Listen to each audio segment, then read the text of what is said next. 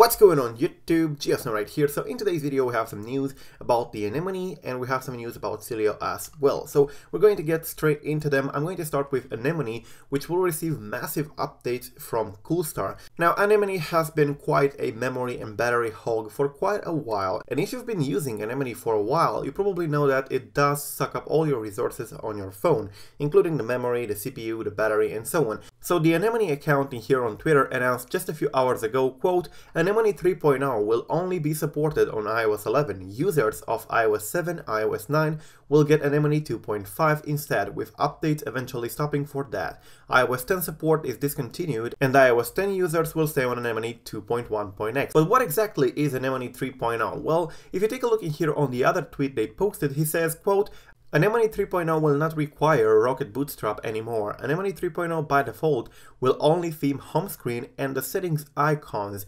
dock, folder, badge, page dot, font, compressed asset, HTML and icon effect theming will be optional user installable downloads and will not be bundled. So this is in an attempt to make Anemone a little bit less clunky and a little bit less, cluttering for your resources and so on. You probably know that Anemone takes a very large portion of your resources, especially when you add themes with, of course, a lot of items like the dock modified, folders, badges, and so on. So what Coolstar is trying to do here is to minimize a little bit the resources footprint on your device while using Anemone. But of course, the Anemone 3.0 update will only come, according to Coolstar, on iOS 11. So if you don't have iOS 11, you're not going to benefit from this update apparently.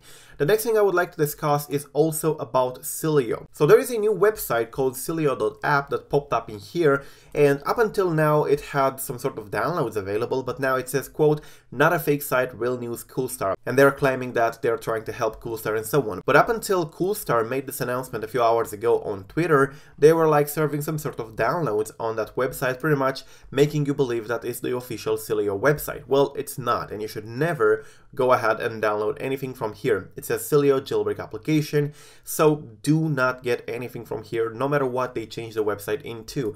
Coolstar announced just a few hours ago in here that is a scam website, and all the downloads on that should not be trusted. The real Sileo is this one in here on Get Sileo on Twitter, and of course the same way it happened with Cydia, you're going to see a lot of websites claiming they're Sileo or the official one and so on. You're going to see a lot of Twitter accounts claiming that they're Sileo.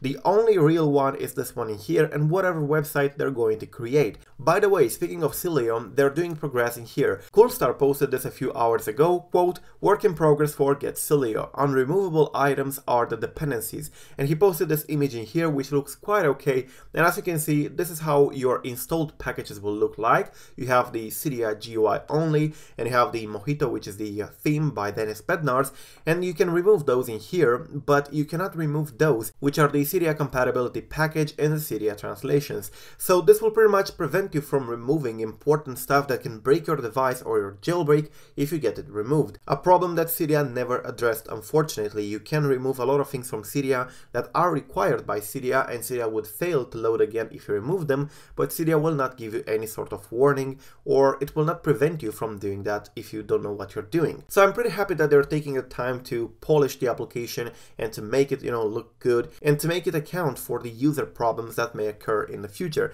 Anyways, that's pretty much it with this update, guys. Thank you for watching. I'm Geosnow. Until the next time, subscribe to stay updated. Peace out.